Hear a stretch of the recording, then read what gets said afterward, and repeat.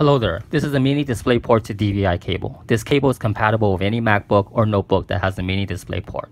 It is also compatible with Thunderbolt. You can do your work on a bigger monitor or share content from a projector. It does not output audio since DVI does not support audio, so you would need a 3.5mm audio cable if you want to hear sound when playing games or watching videos on your TV. This cable is plug and play. Your MacBook or notebook will recognize it once the cable is connected. No need to fuss around with settings. This is a mini DisplayPort connector. You plug this part to the mini DisplayPort of your MacBook. This is a DVI connector. You connect this part to the DVI port of your monitor or TV. Now make sure this is the right connection since older MacBooks comes with a DVI connector. This is a mini DVI connector. You notice the size difference.